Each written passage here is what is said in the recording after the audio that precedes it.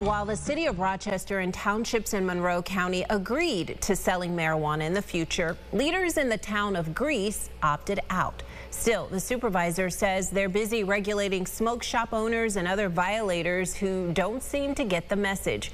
Christian Garzone joins us with the warning issued by leaders tonight. Teresa, the town of Greece wants to let you know they're not messing around when it comes to this stuff. If your business is caught selling marijuana, it means you could get shut down and could mean time behind bars.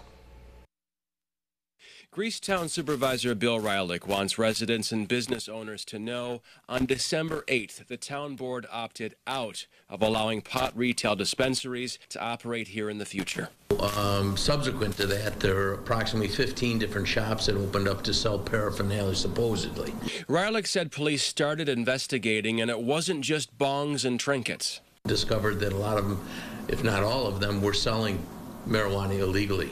Reilich said once determined these stores are selling pot, they get shut down on the spot and the goods are confiscated. He says the owners will never do business here again. I think the people that are involved in this know that the town of Greece is not fooling around. Police Chief Michael Wood said these stores selling marijuana leads to other more severe crimes.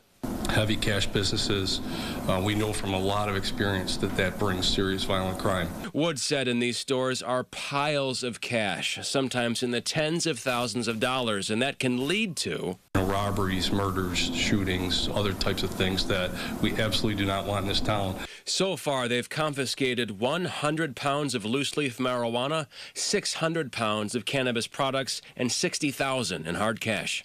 I can say we made 5 felony arrests. We've arrested 7 people so far.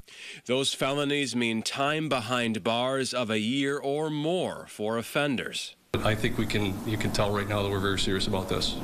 And this isn't just smoke shops either. The police chief said it's also been gas stations caught up selling pot.